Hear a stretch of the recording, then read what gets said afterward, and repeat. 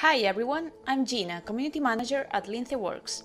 We are so excited to be able to show you this gameplay sneak peek of Aragami 2, our second game, arriving September 17th on PC, Xbox One and Series, PlayStation 4 and PlayStation 5. Aragami 2 is a third-person stealth game where you play as an assassin with the power to control the shadows.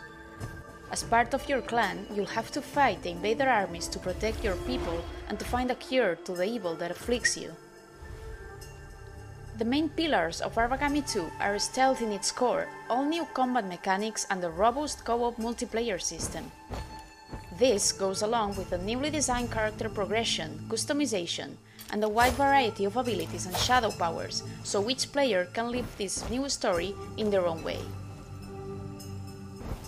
Stealth is the heart of Aragami 2, and we wanted the player to actually feel like a ninja, to be fast and agile, to use the environment in its favor, and the shadow powers to feel more organic. Now you can navigate through the map in a more fast and responsive way. You can double jump, you can use dash and shadow leap while in the air, you can hold on the walls and ledges. The whole experience of character movement is fun and gratifying.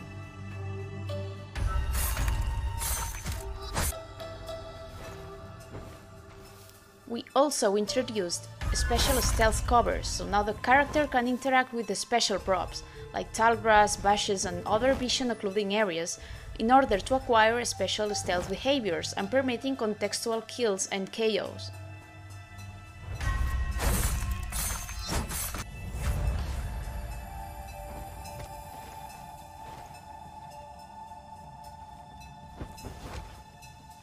As for the shadow powers, we maintained some of the original ones and added a bunch more, as well as abilities and items.